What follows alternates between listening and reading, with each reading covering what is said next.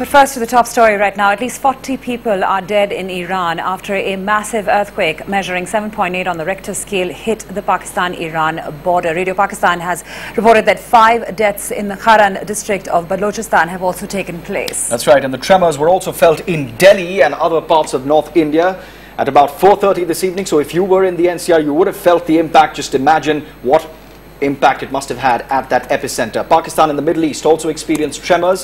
The epicenter of the quake was 86 kilometers away from the city of Khash in Iran, and at the border with Pakistan. According to the US, Iran's nuclear facilities are safe. A state of emergency, though, has been declared in Saravan in Iran.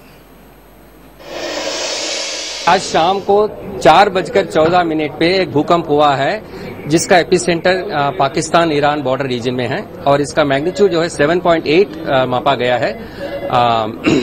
और ये पूरा north India में Jammu and Kashmir, Rajasthan, Haryana, Delhi में भी feel की गई है। और इसका एक आफ्टर शॉक भी हुआ है जो 6.3 मैग्नीट्यूड का मापा गया है। ये 1624 IST पे रिकॉर्ड की गई है और इस अर्थक्वेक की वजह से भारत में कोई ज्यादा नुकसान की कोई संभावना नहीं है क्योंकि ये पाकिस्तान ईरान बॉर्डर रीजन में होने के वजह से। The concentration really there on the Pakistan-Iran border. With CNN's Marie Ramos has more on the quake.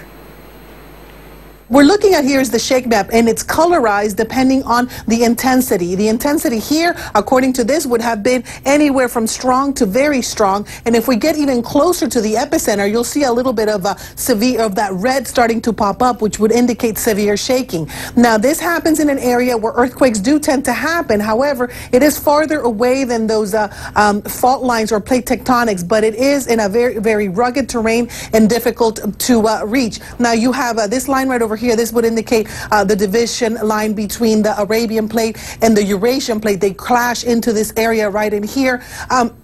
So an area not, let's say, a stranger to powerful quakes. However, this one was particularly powerful, felt as far away, as you said, as New Delhi and across the Gulf region. I want to show you something pretty interesting, and I've showed you this before. This is the Did You Feel It? And this is from the U.S. Geological Survey. And people from the area that felt the quake can actually go in there and report what they felt and how. And you can see over here in Kandahar, there's reports of shaking. Over here, the green, that would indicate stronger shaking there. And even Karachi, when it first popped up, people there were reporting only light shaking. We're starting to see some people report even more moderate shaking. So this is a quake that was felt widespread across the area.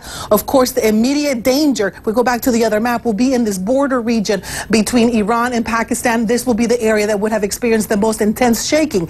This was a relatively shallow quake for it to be so intense, only about 15 kilometers deep, and those seismic waves would have traveled very, very far across this area. I would expect to see some significant damage in those areas closest to the quake, so we'll just have to wait and see until we get some confirmation of that.